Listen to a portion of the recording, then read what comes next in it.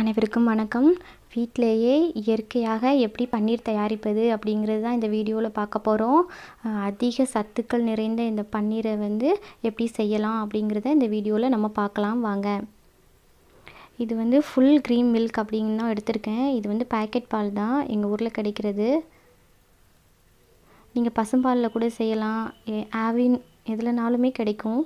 இந்த பன்னீர் செய்வதற்கு 2 லெமனும் எடுத்திருக்கேன். இப்போ பன்னீருக்கு அந்த லெமன் நம்ம இப்போ ஜூஸ் எடுக்கணும்.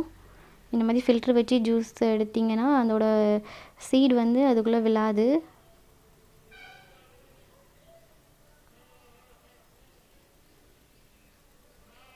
இப்போ இந்த அளவுக்கு எனக்கு ஒரு லெமனில் ஜூஸ் கிடச்சிருக்கு.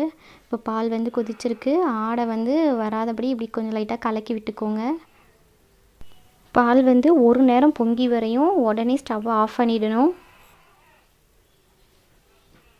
இப்போ இந்த பன்னீரில் பார்த்திங்கன்னா நிறையா புரதம், கால்சியம், கொழுப்பு, வைட்டமின்கள், கார்போஹைட்ரேட் அப்படின்னு சொல்லி நிறைய சத்துக்கள் அடங்கியிருக்கு.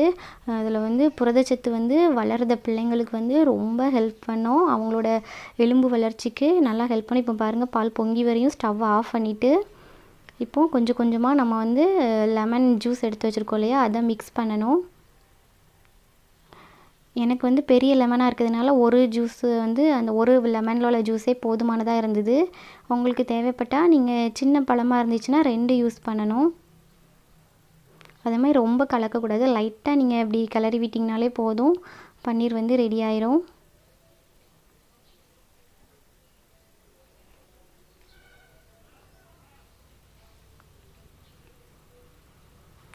இந்த பன்னீர் உடல் ரொம்ப ஒல்லியாக இருப்பாங்க இல்லையா, அவங்களுக்கு பன்னீர் ரொம்ப நல்லது. பாருங்கள், பன்னீர் ரெடி ஆயிடுச்சு. அவ்வளோதான். இது வாரத்துக்கு ஒரு முறை சாப்பிடலாம். ரொம்ப வெயிட்டாக இருக்கணும் அப்படி இருக்கிறவங்க 15 நாளுக்கு ஒரு முறை சாப்பிட்லாம். இது நம்ம ஃபில்ட்ரு பண்ணி எடுத்துக்கலாம். ஃபில்ட்ரு பண்ணிவிட்டு அந்த தண்ணி வேஸ்ட்டாக போகும் அப்படின்லாம் நினைக்க வேண்டாம். நீங்கள் இந்த தண்ணியில் பிரியாணி பண்ணலாம். அப்புறம் இந்த தண்ணியில் கால்சியம் சத்து ரொம்ப அதிகமாக இருக்கும். அதனால் இதை வேஸ்ட் பண்ணாமல் நீங்கள் ஜூஸ் மாதிரி குடிக்கவும் செய்யலாம். நல்லா ஆறின பிறகு ஃப்ரிட்ஜில் எடுத்து வச்சு குடிக்கலாம். அப்புறம் இந்த மாதிரி ஒரு காட்டன் கிளாத் வச்சு இதை நம்ம வடிகட்டிடுவோம். ஏன்னா தண்ணி இல்லாதபடி நல்லா அதை ஃபில்ட்ரு பண்ணணும். இப்போ உங்களுக்கு தேவையான நீங்கள் நல்லா கூலிங் வாட்டர் வச்சு அது உள்ளே நீங்கள் லைட்டாக இது பண்ணிங்கன்னா அதில் இருக்க லெமன் ஃப்ளேவர் போயிடும். எனக்கு லெமன் ஃப்ளேவர் ரொம்ப பிடிக்கும். அதனால் நான் அதை க்ளீன் பண்ணலை, தண்ணி ஊற்றி அப்படியே நான் அதை வச்சுருக்க போகிறேன்.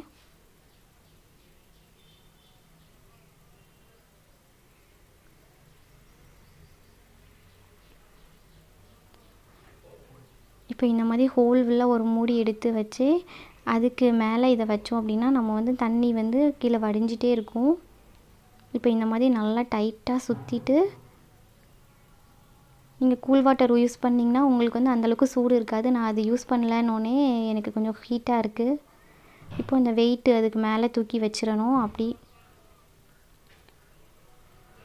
நல்லா கீழே விழாமல் டைட்டாக அந்த வெயிட்டை வச்சிட்டிங்க அப்படின்னா ஒரு 5 மணி நேரம் கழித்து நீங்கள் பார்த்தீங்கன்னா நமக்கு பன்னீர் ரெடியாக இருக்கும்.